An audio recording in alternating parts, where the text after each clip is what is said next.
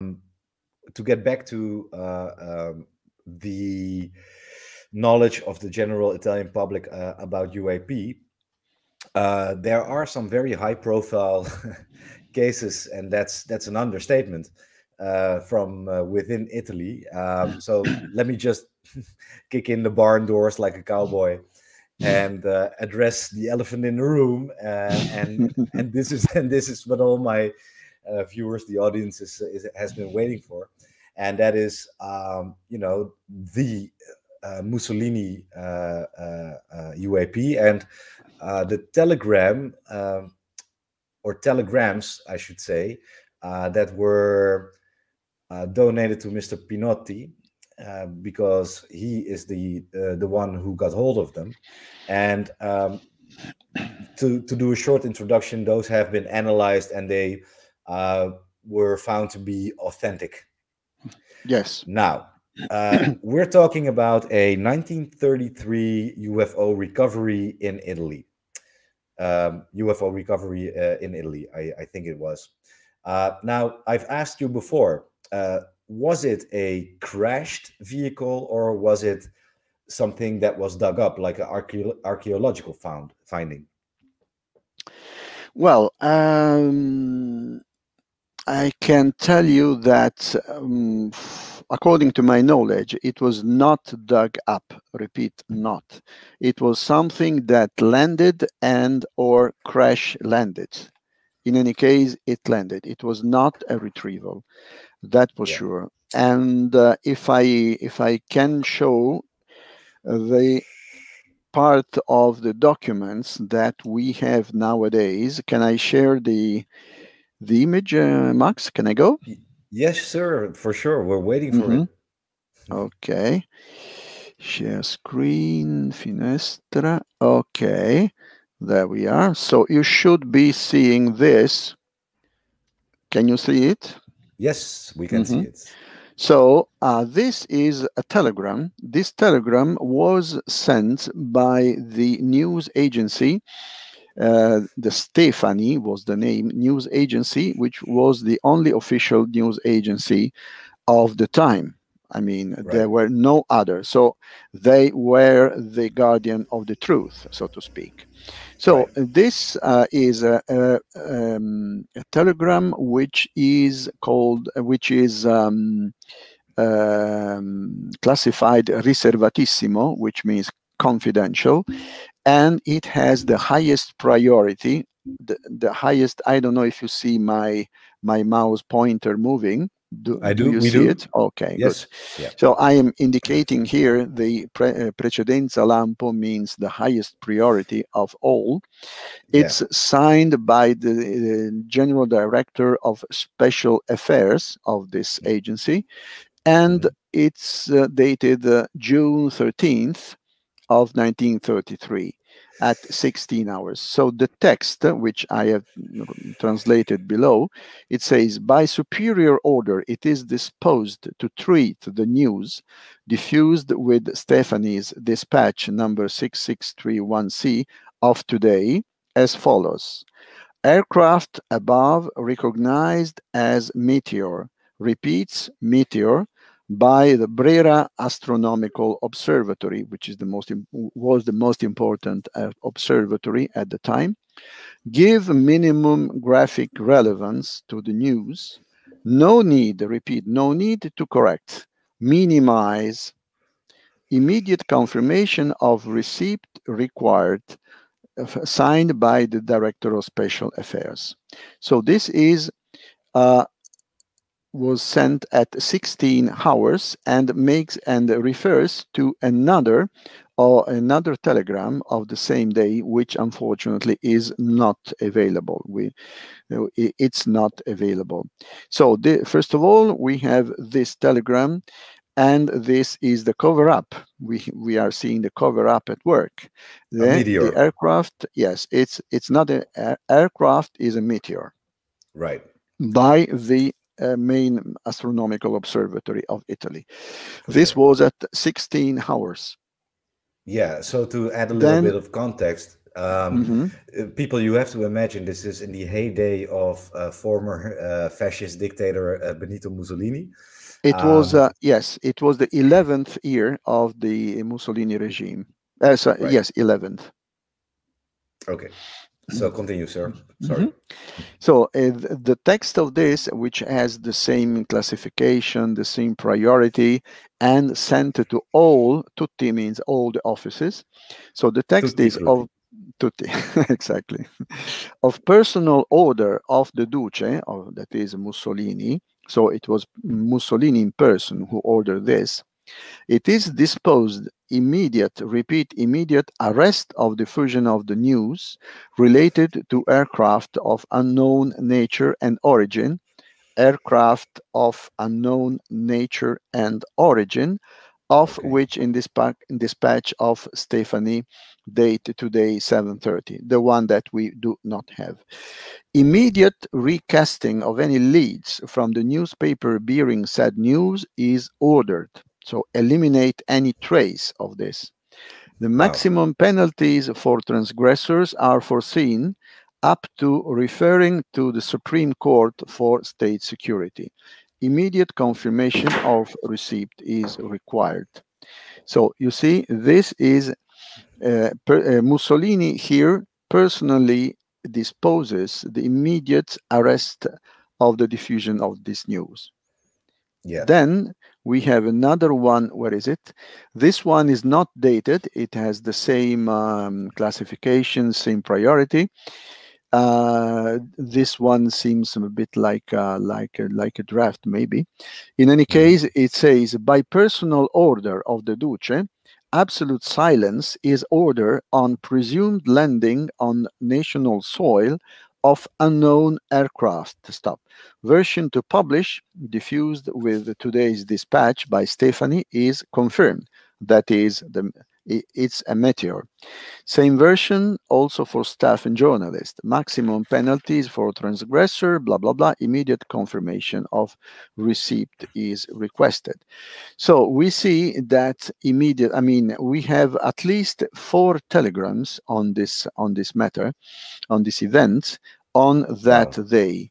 So, we see that Mussolini personally ordered the arrest of the diffusion of the news. So it's something which was really considered very important.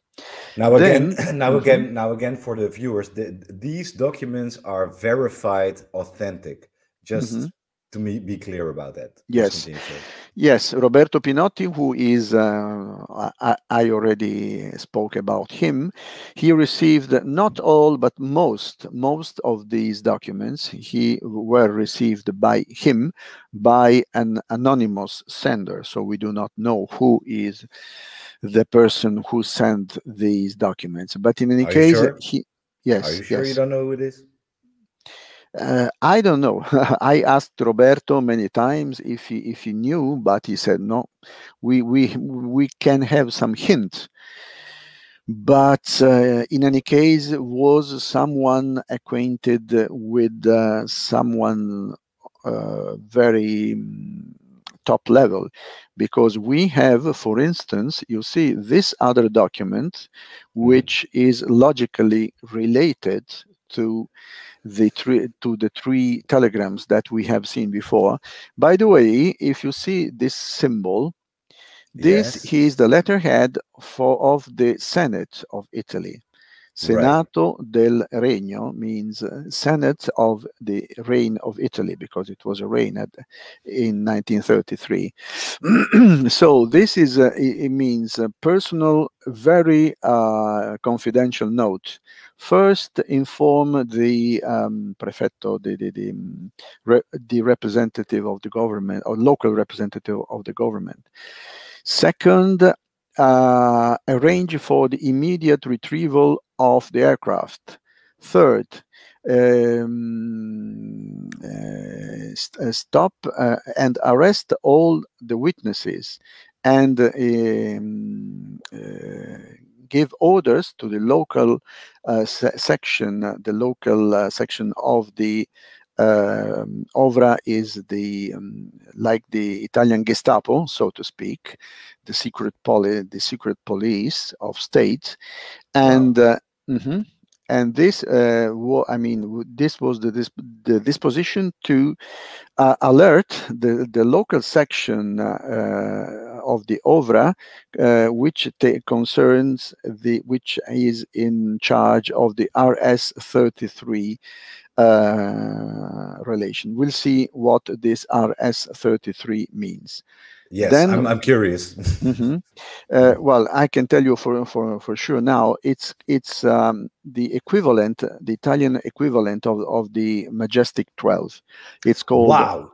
Wow. No, RS. sorry, that just blew my mind. Mhm, I didn't know there was exactly. a Italian task force at the time, Mhm. which is news Yes. to me.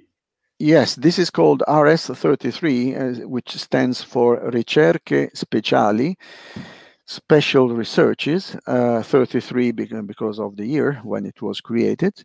And it was, they say that it was, the president was Guglielmo Marconi. Hmm. And it had a good number of high-level scientists working in this. So very exactly like the Majestic 12. Wow. So we go on. Fourth point, address every report with the highest secrecy, classified at the highest possible level and top priority over all the other communications. So address every report to the Central Meteorological Office at the La Sapienza University of Rome, which is was the most important university in Italy, slash Gabinetto RS-33. That is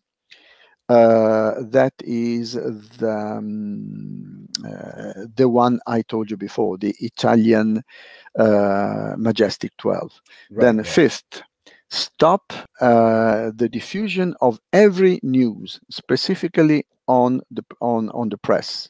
So stop without any just stop the diffusion of any news concerning this matter. Six,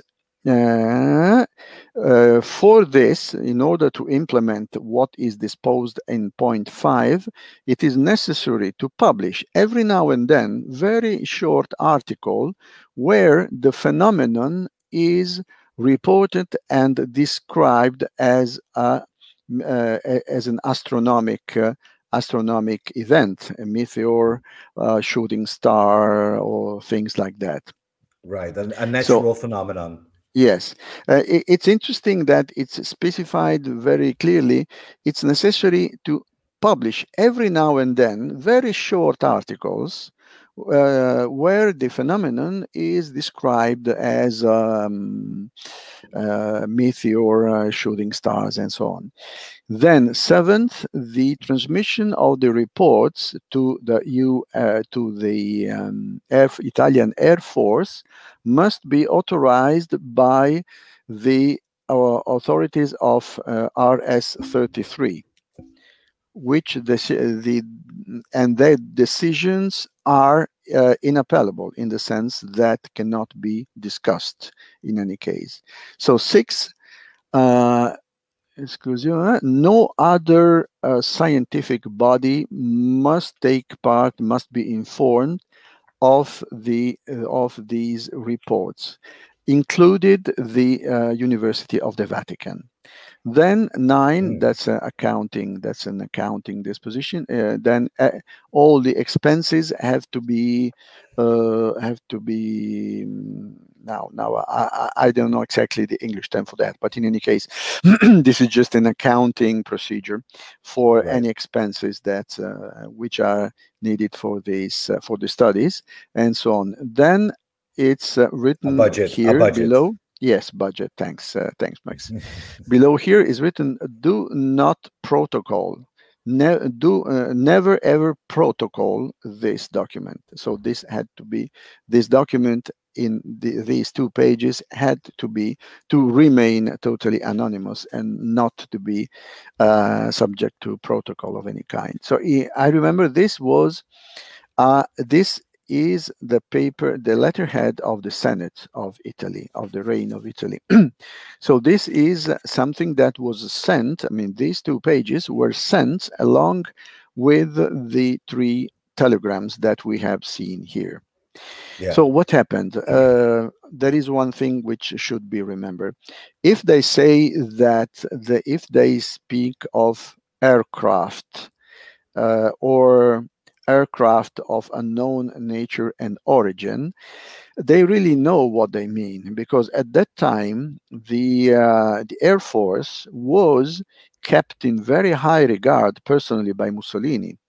So he was very proud of his Air Force, and so if they say aircraft of unknown nature and origin, this is really what it was, something that could not have been identified, because they knew very well all the other aircraft built by the competitors.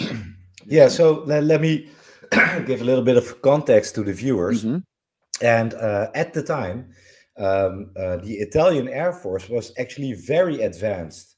Mm-hmm.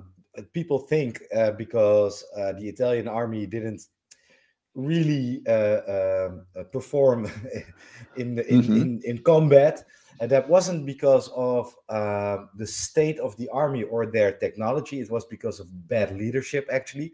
But they had a very, very state-of-the-art army at the time. So these professionals were able to, separate UAP from known aircrafts.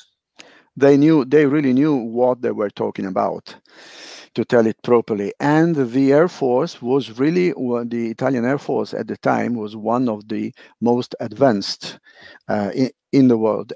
And the problem, you know what, Max, the real problem was not that much in leadership, but in the underlying industrial capacity. Right.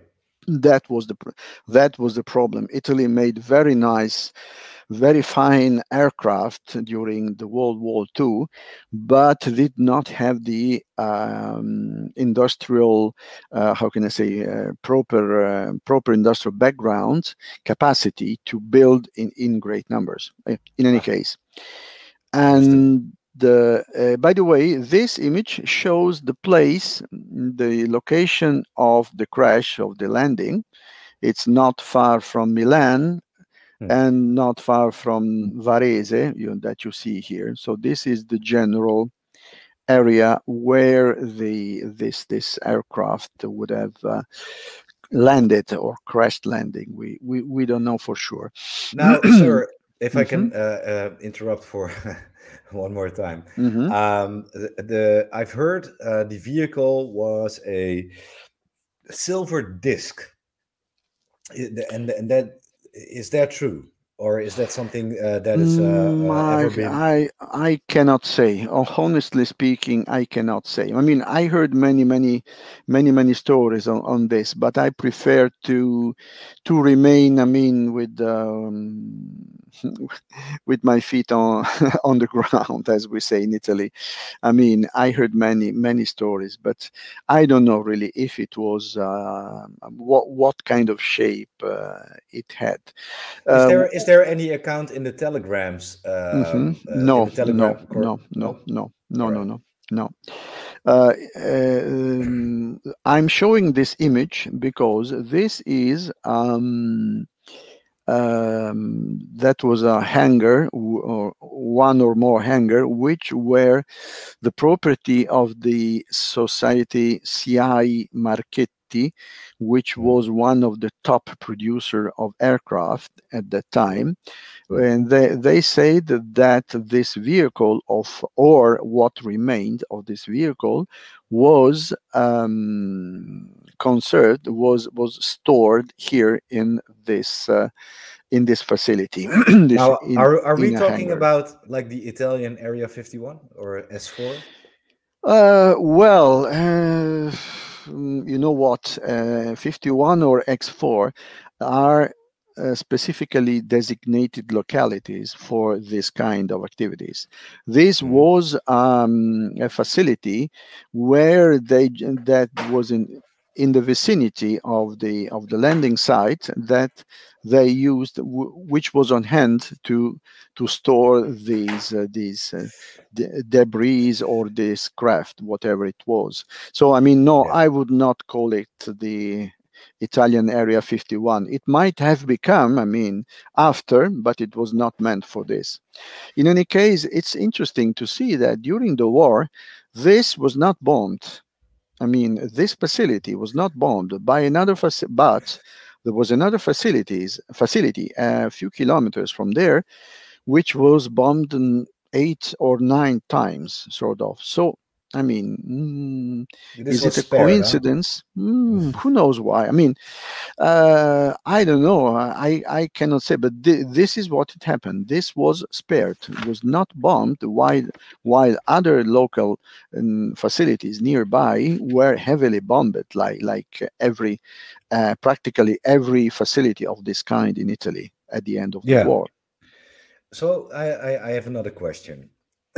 um, Mr. Mussolini, he was very aware of this unknown craft crashed within the country, and I think we talked about this. He was worried it was a secret German technology, and there was something else going on surrounding that craft. Would you please Hmm. tell us? Yes, that's an interesting development that became known to us, at least in Italy, 10 years ago or 11 years ago. No, I think it's 11 years ago right now, when at one of the symposia in San Marino in 2010, it was, we had this intervention by this gentleman named William Brophy. This Yeah, gentleman from the US said that his father was an officer in the US Air Force, and that when he was in his duty had the possibility, it was shown the bodies kept under formalin of two aliens, of the classical Nordic aliens, so to speak. Bodies a bit damaged, yeah, but easily recognizable. I mean, and they were the classic kind of Nordic aliens, yeah. and it So, was. Mhm. yeah. So there could be an easy mix up because they could be just a bunch of Germans. Yes, exactly. And this is interesting. I mean, because this gentleman, William Brophy, said that his father was also was told that these two bodies were confiscated in Italy, in northern Italy, at the end of the war By by the the U.S. Americans. Army, by the Mm. U.S. Army, which of course brought them to the U.S. So there are speculations indeed that Mussolini could have been induced to ally with Germany because he could have thought that these two aliens were indeed Germans. And Yeah, that aircraft was that landed or crash landed in northern Italy was actually a Wunderwaffen, one of those secret. Yeah, special weapons that the Germans were secretly developing, and that were fabled or already at the time. I mean, not just today. So, I mean, well, it's difficult to say if this is really true. yeah. So you send But me I mean, hmm the footage of Mr. Brophy hmm telling his father's story. But then again, it's very anecdotal, and exactly. but the You problem. see.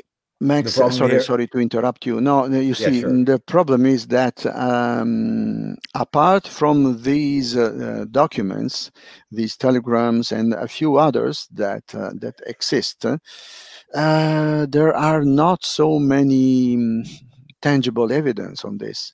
There's a lot of voices, rumors, and so on. But I mean, this is the problem. Also, the existence of this RS-33 cabinet was really uncertain because I mean, the scholars who tried to did some research on the well, I have to say that the subject of the hypothetical existence of this RS-33 cabinet, RS-33, well, it was not seriously researched by scholars. So, I mean, I think it would be really would be necessary that some serious scholars do serious research, dig in deeply into the state archives of Italy of that time to see